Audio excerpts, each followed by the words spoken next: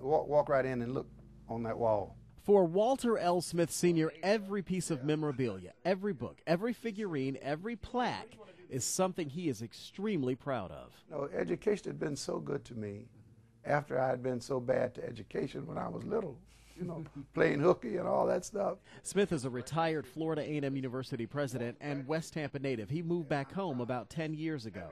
With the things that I have, with the experiences that I've had, I should share them with these young people and provide a place for them after school. And that's exactly what he did. In 2004, he converted his childhood home and another next door to the Walter L. Smith Sr. Library. His mother, who's now deceased, was pleased to hear what he was doing. She said, if you could just do something like that with my house, I'd be happy in my grave.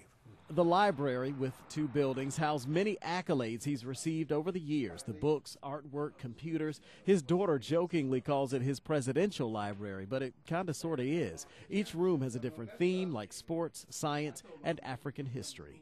You come in this building, it's an active history facility coupled with science, technology, engineering, and mathematics. The library is open every afternoon, but anytime you stop by, if you see Smith around, he'll show you around. You can go back to Africa and come forth to the 21st century and learn not only about black people, but about all people.